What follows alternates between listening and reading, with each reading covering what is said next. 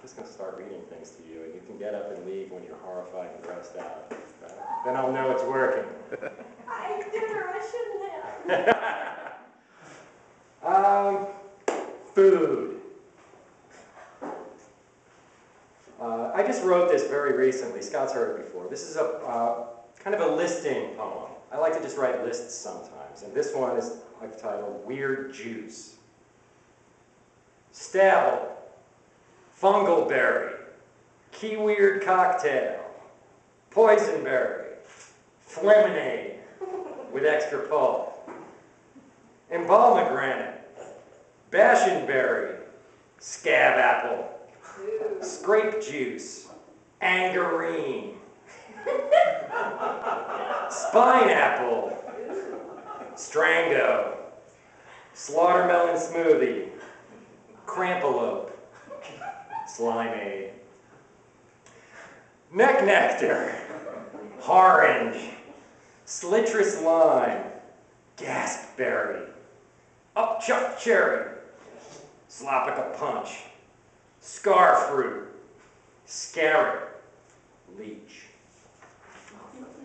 There's no coherency to that.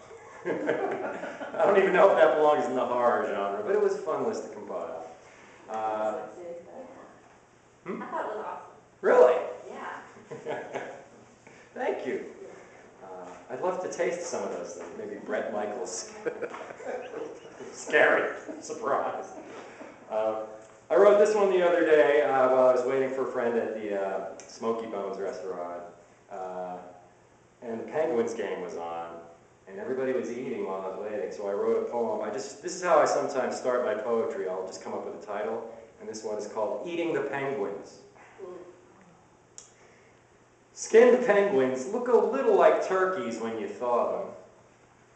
Black leather coats shorn away, I post them on my spit, and I know that only the penguin appreciates this sensation.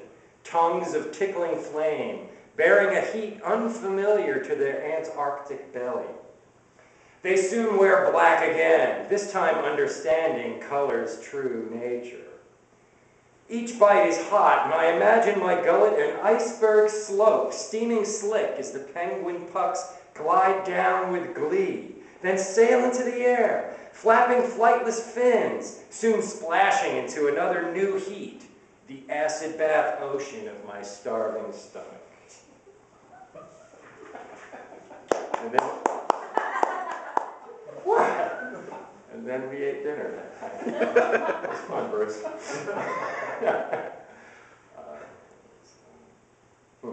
I went through some of my... Are you horrified yet? Good. You probably thought I was going to tell ghost stories or something. I'll do that later when we get to the folks part. I'm still on food. I went through my old Twitter postings looking for strange poetic things that I post. Are any of you on Twitter? Should we be? Yes. Well, yeah, sure. Join Twitter. Look for twitter.com/Mike Arnzen. Sign up to follow me, and you will get poems like these delivered straight to your computer screen every day. I get them. Just don't load up the computer when your kids are around or something. This is NC-17 stuff. It's free. It's open to the public. Anyway, these are 6 things I posted related to food. I'm happy to share them with you tonight. All right, ready? Cordon Bleu. I stuffed the chicken with the ham and Swiss he clutched for security when I bore my knife.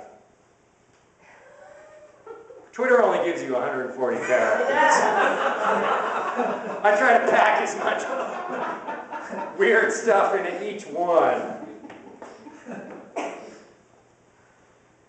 Crack open the oyster. A pearl gleams wet on a human ear inside, and the sharp edge of the shell curves smug like it's smiling.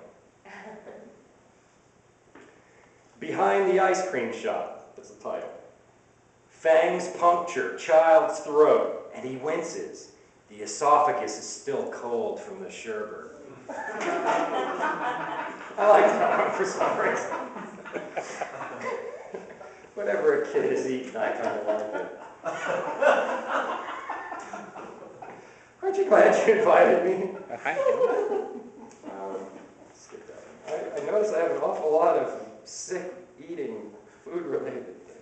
Eviscerated Ghoul. This is an old poem I published in a magazine called Decomposition's Journal. Eviscerated Ghoul.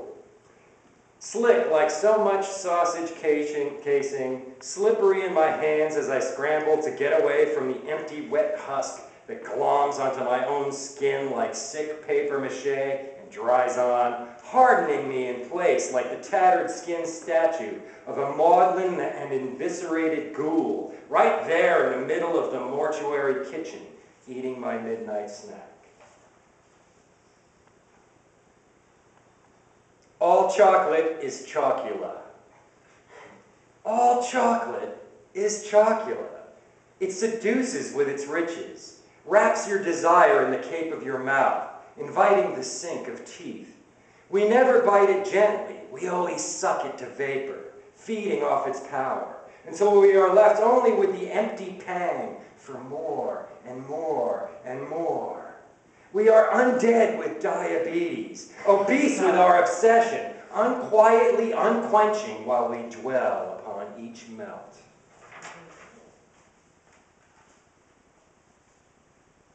So dramatic. Why did I mark this one? I don't know if this involves food or not, but it's called Splitting the Brain. We cut corpus callosum for dinner that evening, half for you, half for me. Oh, I see now. An equal share of hemispheres. But I saw that look behind your eyes when you searched around my face, clutching your knife, asking please for seconds after I chewed my last bite. Oh, I found more Twitter ones related to food. Cool. Deja food.